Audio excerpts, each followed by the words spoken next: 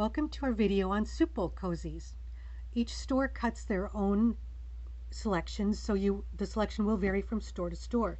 With each packaging, you'll get fabric, 2 coordinating fabrics. In this case, we've got gnome for the holidays. You'll get instructions.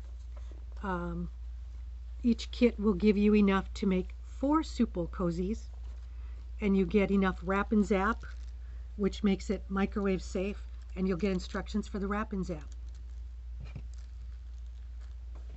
So let's show you how simple these fun gifts are, and in my house we keep them for ourselves as well. So these are good for putting your bowl of soup, stew, whatever you want to warm up in the microwave. You put it in the cold bowl, liquid into the soup bowl cozy, put it in the microwave, heat it up, you pull it out, and you're not going to burn your fingers. Lord knows we've all done that. Plus, if you spill, you're not cleaning up the inside of your microwave. You just toss this in the wash. It's also good for ice cream. Doesn't melt as fast. Or if you have small children, you can put snacks right in the bowl. They can take it to the TV. They can take it outside, and you don't have to worry about it being broken. Alrighty. So they're quite simple. We're going to give you a quick run through here.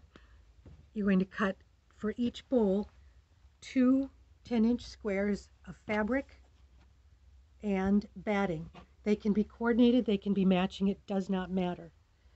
But you're going to begin by drawing a line down the center.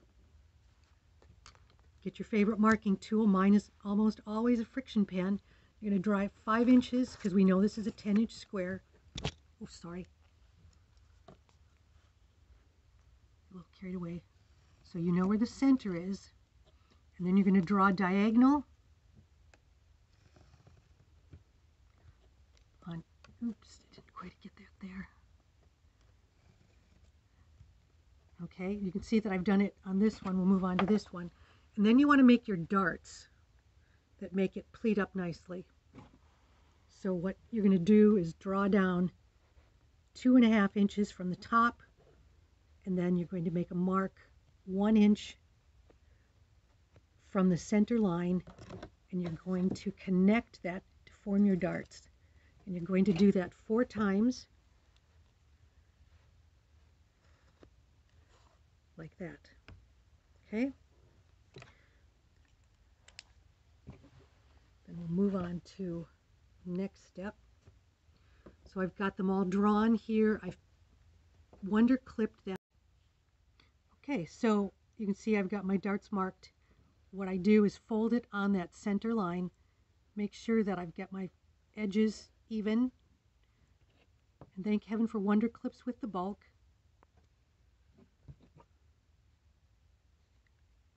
I'm going to clip all that in place, and what I do is stitch on this line on all 4 darts.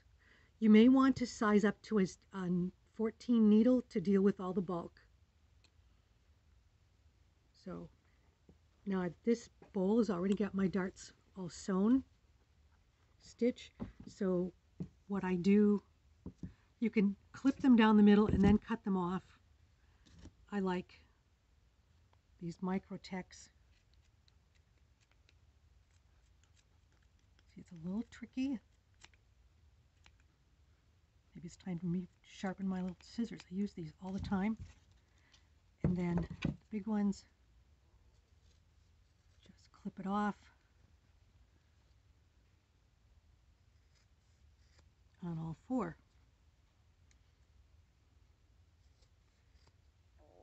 Then you're going to repeat this entire process for the other side of your bowl, because you need 2 sides. So when you've got your 2 sides done, we put them together. Lots of wonder clips, holding them all together. And then you're going to clip the corners so they poke out better. And you're going to clip with these little buggers about every inch all the way around. And you're going to have an opening. Sure you are. There it is. Thank you. And you're going to turn it right side out. I try not to leave a seam open. It makes it difficult to turn it under. So this is a rather tedious process to get it all turned around, but have patience, you'll get it all through. I'm not going to make you watch me do it. It takes too long. So then you'll get them all done. You'll flip it right side out, give it a really good pressing. A wool pressing mat and a good hot iron are very helpful for getting it all nicely tight down there. Wonder clips, make sure you get that opening turned under well, press it good, and then just top stitch real close to the edge, and that will hold your seam allowance in as well. It's that simple.